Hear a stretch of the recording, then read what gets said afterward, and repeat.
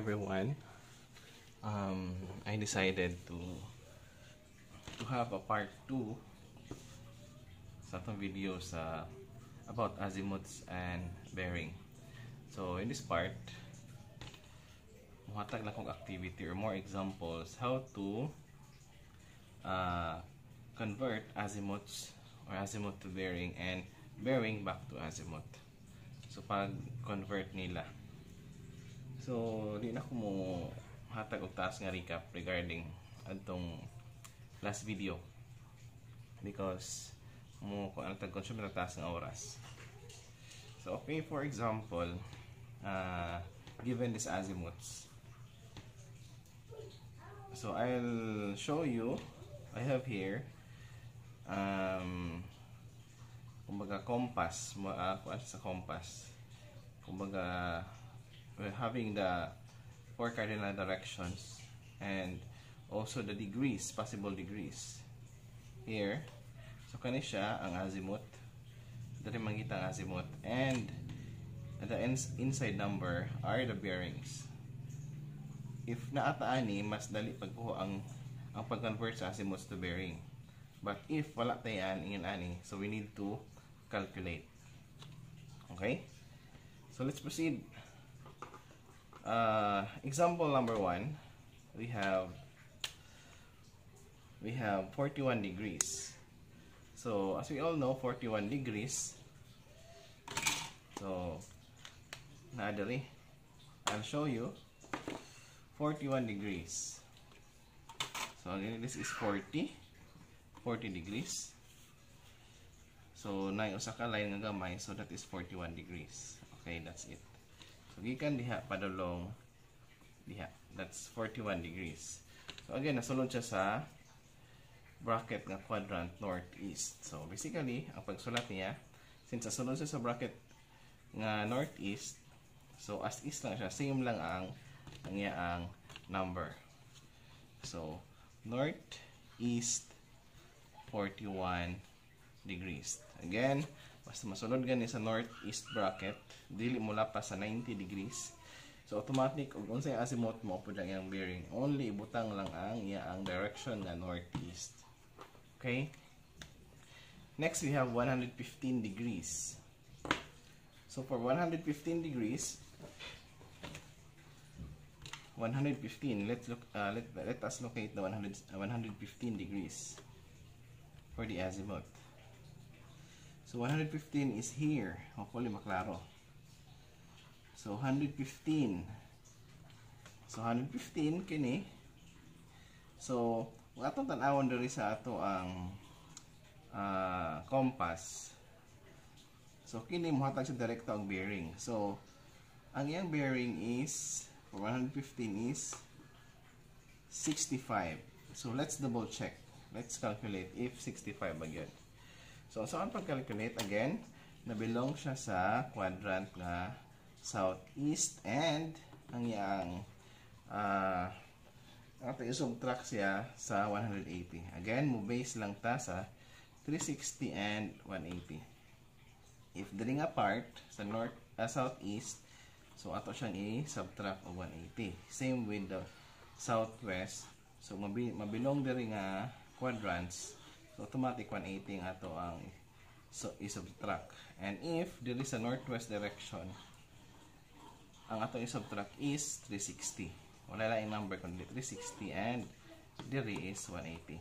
And again, dili na siya i-subtract diri sa northeast nga quadrant because ug pilay masulod diri sa ato tan-awon, pareha man ang ilang value.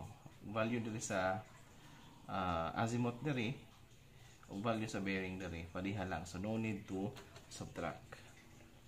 So for 115 belongs to 115 here, and sa quadrant na southeast quadrant, so 115 again 65. So ito i-double check. So again, nabilong diri 180 minus 115. So automatic it's 65. Okay. 65 ba? I-double check ko lang sa inyo mga calculators niya. Simple lang na. So, nga subtraction. So, itong buhaton, 65 degrees southeast. Okay. Next, we have 198 degrees. 198 degrees. So, for 198, so, asan na pita? 180, 190, and muhatag lang tayo diri. 190, 195, so, 200. So, basically, na adere. Kani. 200. 200. Atong dili pa. Atong naiduha ka line. Diha. Okay, diha. So, nabilong siya sa southwest quadrant. So, 198. And, katong tanawon dali sa ato ang bearing. Hatag na sa 18. Somewhere 18. So, okay. Let's check. Let's check. So, of course, 198 minus 180.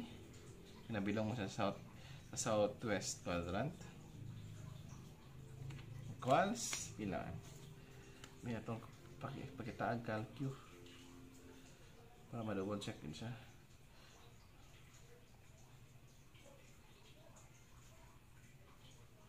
Okay. The error. It's 18. So, sakto. 18 degrees southwest. Okay. Next, we have the 222 degrees. The 222 degrees. Okay, itong tanawan. So, 222. So, 180, 200, 205, 210, 215, 220, and gamay lang nga 222. So, 221, 2. So, 222. Okay, tungod lang na to siya. So, diri, sa yung bearing, panawan. Ito, i-check. It's somewhere in between 40 and 45. So, dili man gud nato makaro kagamay ra. So, atong i-double check. So, somewhere in 40 and 45. So, itong buhaton is 222 minus 180.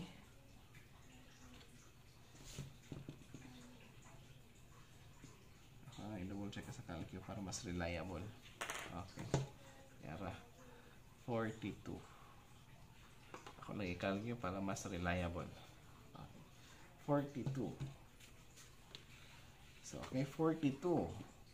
So, southwest direction. South 42 degrees west. Okay. So, next we have, okay, diba? Between 40 and 45. So, 42. So, sakto. Next, we have the 298. The 298. So, 298, 270, 290, 295, 300. So, minus 2. 300 minus 2 dara. Okay. So, nabilong siya sa northwest direction. So, ako nang butangan na. Northwest. So, again, 360 again. Dali nabilong siya sa northwest direction. Automatic 360 ang number. Because ang niya ang azimuth is 360. Niya, patuyok. So 360, not 222. It's 289. Ito na ni, sorry. 289. 289, sorry. And that's 298. It's 289. 289. Sorry. Yeah. 289. 289. Not 298. It's 289. So again, the answer would be 71. Better double check. 289.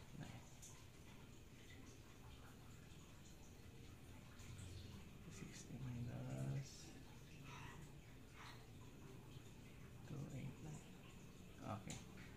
71.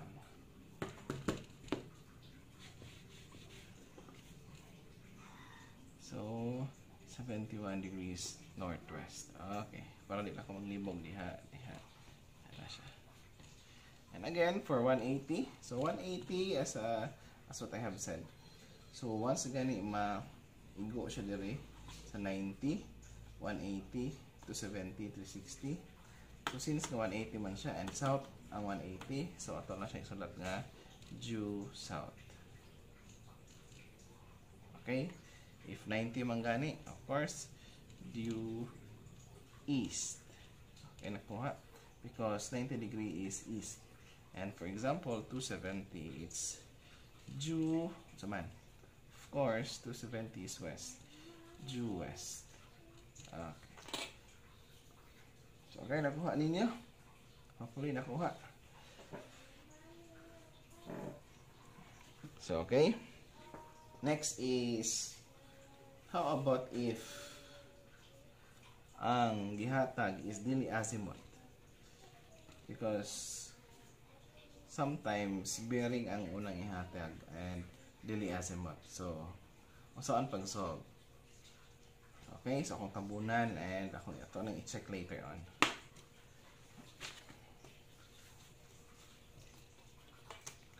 So, okay.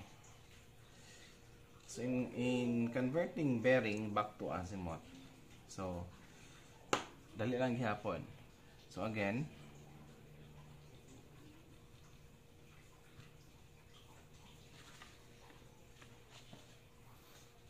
since nga 41 degrees is here sa northeast quadrant, and as what I have said, kung pila ihatag sa bearing or azimuth diri nga quadrant, diri nga side, northeast side.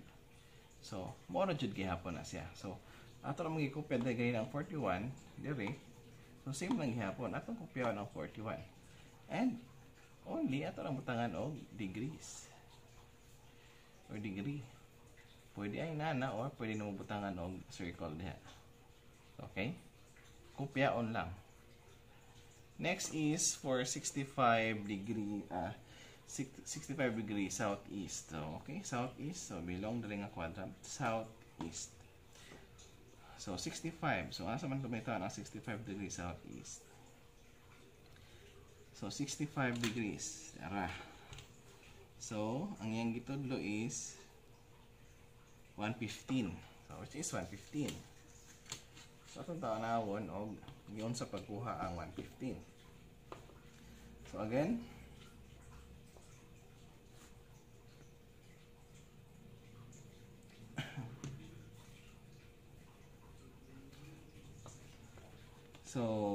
again, since nga diri maghapon siya southeast and ang number is 180, so atong gamiton sa 180 gyapon. So all we need to do is 180 minus 65. So sa 65 dara sa bearing, and the answer would be 115. So just to check, 180 minus 65 is 115. So again sir, asa gikan is 180? Of course, diri, because mo na sa south direction. 180 and si 65 is the bearing. Okay. So the answer would be 115. And atong ibalik 115 degrees. Okay. Next is southwest. Southwest here, southwest 18 degrees, southwest 18 degrees. So in this part, southwest 18 degrees. So 18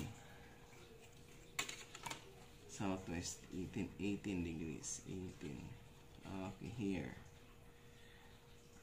Okay.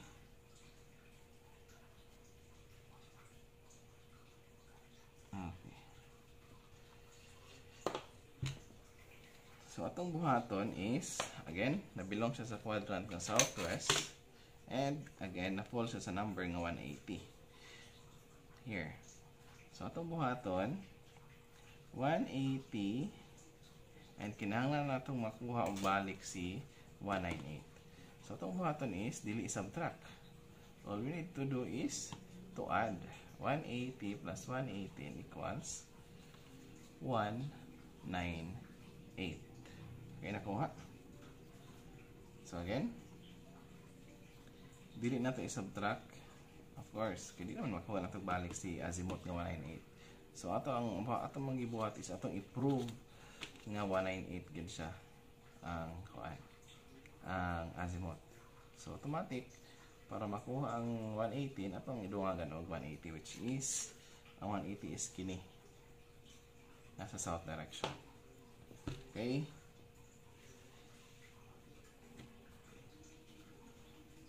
$198. Okay. Next is pag-aso na to si 222.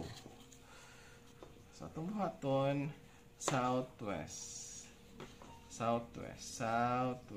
And 200, southwest 42.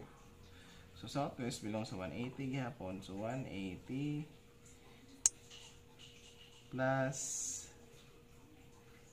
42. Sakto ba? Let's try 180 plus 42 equals 222. Okay. It's 222 degrees. All we need to do is the 180 plus 42. Last is 71. 71 northwest. So, 71 northwest. So, belong siya sa northwest nga quadrant. Northwest quadrant. So, again, when you say northwest quadrant, so, ang atong basihan is not 180 anymore. Dili na 180, which ang atong basihan is the 360 or the entire tuyok niya. 360 degrees. So, itong buhaton is 360 minus 71 equals